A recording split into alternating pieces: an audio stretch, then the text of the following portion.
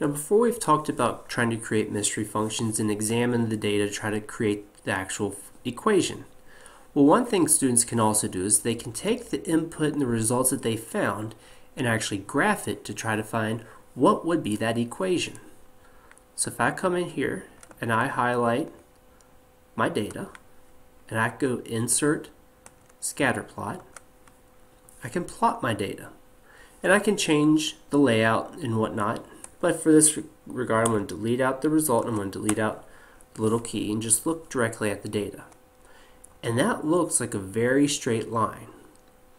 And if I notice here, I have all my data and I want to make the line that goes through there. What I can do is I can right click and I can do add trend line. Now I have options for my different types of trend lines. As I look here, I've got linear, polynomial, logarithmic, polynomial changing to different orders, whatever I want. But the two important things I want to make sure to click are equation and the r-squared value. Now the reason I do this is because the equation is going to give me the best fitting line through my points, and the r-squared will tell me how good of a fit that line is. And when I get to a value of 1, that means I have a perfect fit, that this is the line that goes through every single point.